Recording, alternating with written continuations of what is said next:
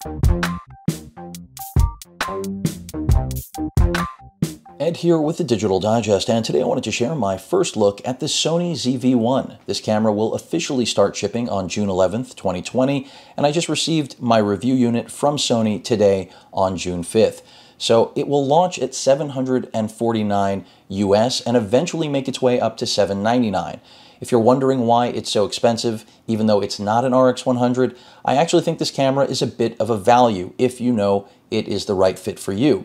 Because essentially what you're getting is the RX 100 Mark 7's sensor and performance in a CyberShot body. I say that because this is not a magnesium body. This is a polycarbonate one, no weather sealing, and then you're getting the lens from the RX 100 Mark 5A. That means 24 to 70 millimeters, f1.8 with an ND filter. But that's not where the party begins or ends. Just for a point of comparison, here's the RX 100 Mark 5. You can see that it is a metal build. This is not, but both are wearing the Zeiss logo, and both again have that best-in-class 1-inch sensor. However, this older 5 does not have the real-time tracking. It does not have active steady shot, which means when you're shooting 4K video with this camera, you actually can get truly stabilized video, even though it is going to crop it. That's a big deal, something that we only just saw in the RX 100 Mark 7. So it's actually made its way to a less expensive camera, and that to me is very exciting. But that's not what the Mark 7, or excuse me, the ZV-1 is all about. The ZV-1 is all about the complete redesign. This is a new product after all. As you can see on the top of the camera, we now have a hot shoe where the EVF, the pop-up EVF, is commonly found on the RX 100 lineup. I'll bring the 5 over so you can see that. Pop-up over there on the left, so with an RX 100, technically that's where your EVF is. It's not in this camera, so that's one of the corners that were cut, besides the fact that it is not a weather-sealed metal body. We also have a new microphone that is supposed to be very good. We'll see how it is, which means you don't need to have a mic attached to it, but because you've got a hot shoe and a microphone jack, you do have that ability. In addition to that, the buttons, completely different. No mode dial, we have a mode button. The power button in the same position that you'd find on the RX 100 over here. The shutter button and the actual jog dial for zooming in and out, all the same, but we have a dedicated video record button now on the top, as well as a defocus button. So if you want to blur the background, you don't have to do anything technical, you just have to press this button.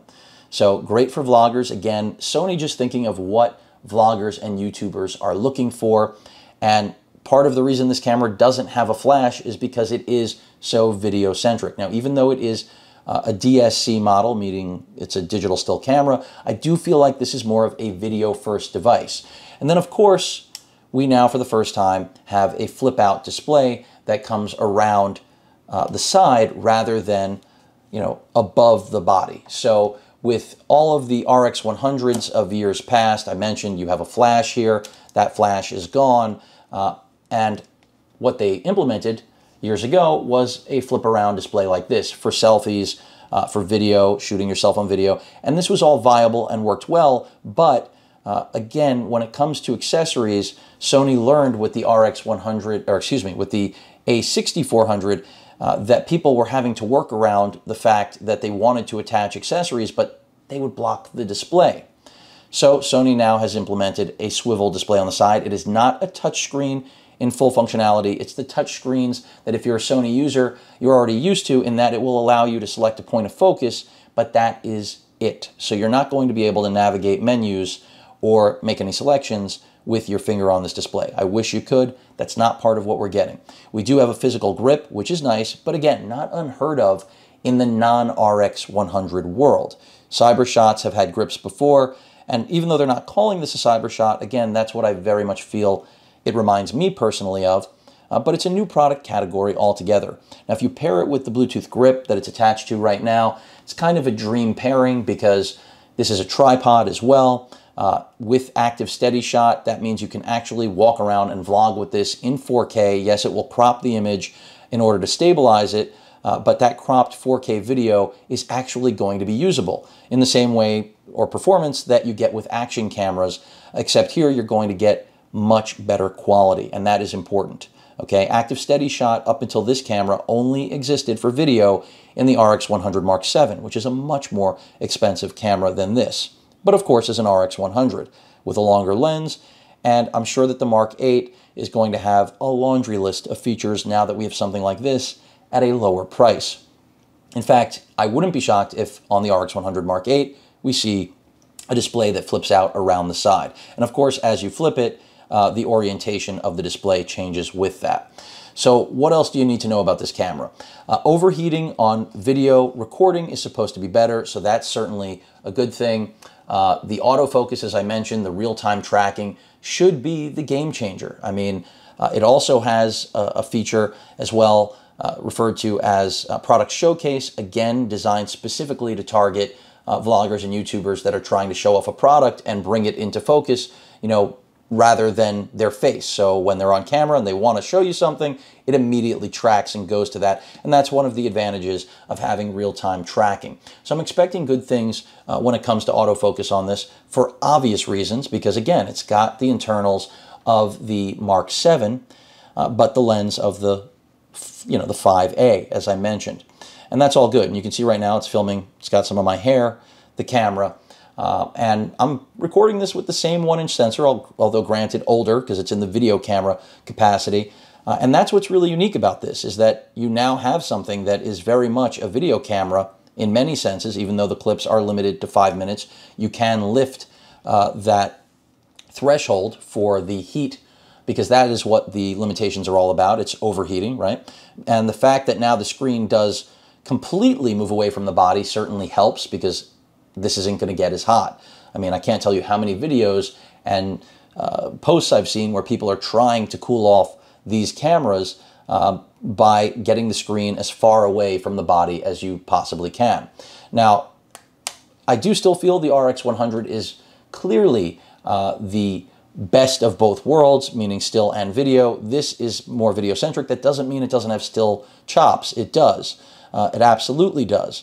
But just to give you one example, while this new designed flip to the side screen is nice, but certainly nothing new in the world of cameras, when you're filming yourself, if you're looking over at this screen, the lens is going to give that away. The overhead flip up, I think, was better execution, but left for less flexibility in video in terms of attaching anything up here at the top.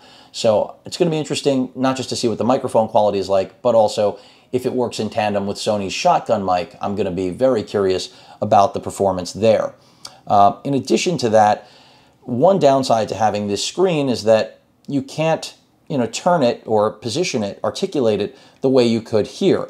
So if you were interested, for example, in taking low profile shots, you know, you could move the screen around to where you wanted it. You know, this is giving you more flexibility in terms of as a still camera, and possibly overall. This is clearly tailored to one thing, which is filming yourself. I mean, that's the only reason that you would want a display like this. And then, of course, freeing up the top. As I mentioned, Sony learned with the a6400 when Chinese manufacturers started making, you know, attachments essentially to give you a hot shoe away from the screen so it wouldn't block the display. I love that they've created a dedicated video record button. The defocus thing is just a good feature. Not having a mode dial isn't going to faze a lot of you. Some of you probably have never even used your mode dial, so that's not going to be something you're missing. But if you're looking for more manual control, if you want the nicety of having an EVF and a flash and an actual ring that can control focus or zoom on the body, you're still going to need an RX100. So before everyone runs out saying this has put a bullet in the RX100, I assure you it hasn't. I mean, this is clearly targeting a very specific market, which is, again, influencers, YouTubers, vloggers, and for that, it seems like the perfect solution. Of course, I've got to test it out. It's not going to be a perfect camera, but already, as I mentioned, just knowing that the screen cannot move up or down, but only to the side, that already tells you that it doesn't have the versatility that you'll find in an RX100 from years past. But it does, again, have the latest refinements of the RX100 Mark VII when it comes to sensor, performance, autofocus, real-time tracking, all of those things, S-Log, you know, things that don't exist on other RX100 cameras. If you go back to the Mark V, you're not going to have real-time tracking. You won't even have it on the Mark VI. So these are important things to know. The Bluetooth grip that works here with this camera so that you can control the zoom, control taking a picture, recording video, and customizing that C1 to whatever you'd like it to be. This isn't going to work with the Mark V-A. It's only going to work seamlessly with the Mark 7. In fact, it does not work seamlessly with the Mark 6. So before you run out and buy this for an older camera, remember, it may not be compatible. But I like everything they've done here. I mean, when you look at the back of the body, things are almost identical, right? Pretty much, except no more ridiculous corner tiny record button. So I expect to see some of these changes on the latest Gen RX 100. So this is a cool preview of that, in a sense, in my opinion, as well. But I'll put it through the paces. We'll see how it performs. We'll see if it's actually more enjoyable to use than an RX 100, in my opinion. I've covered every single RX 100 that has ever existed, so I'm definitely well-versed to give you that opinion.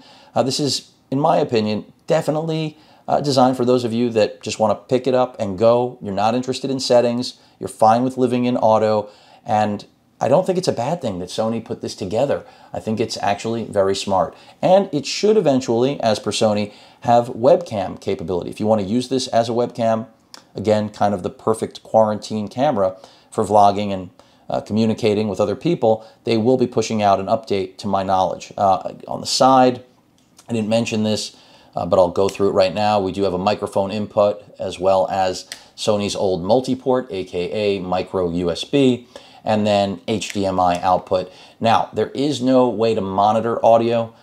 Curious, considering it's a vlogging camera, but I guess they figure you're not going to have an earpiece or someone else recording for you, monitoring. Still, it would have been nice to have it, but I can understand why it's not there. Again, at $750 or even $800, it's very cool that we have a new product, again, its own category that isn't an RX with all of the capability of an RX, but of course, many corners cut, but also many features brought to it that you wouldn't find otherwise. I mean, really my favorite part of this screen, besides the obvious, is that when you want to close it up, it's protected. And it does shut the camera down, as does folding it out, turn the camera on.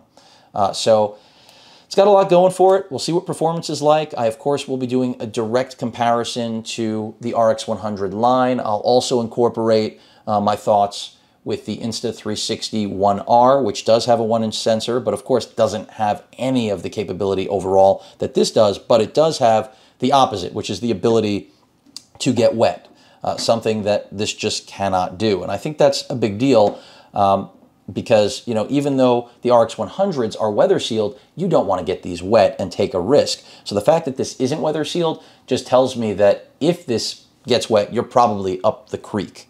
But overall, again, a very interesting new product from Sony that they are not reinventing the wheel here, but they are taking the best of what they have already refined and putting it to a specific purpose. I mean, this is a little bit bigger, a little, not heavier, about the same weight as the Mark V that I have here, but it's a little thicker. And yes, as I said, it's missing the EVF, it's missing the flash, but it has so much going for it just in the fact that it has better autofocus, new color science. I didn't mention that. That's another thing that it has that will best most previous gen RX 100s.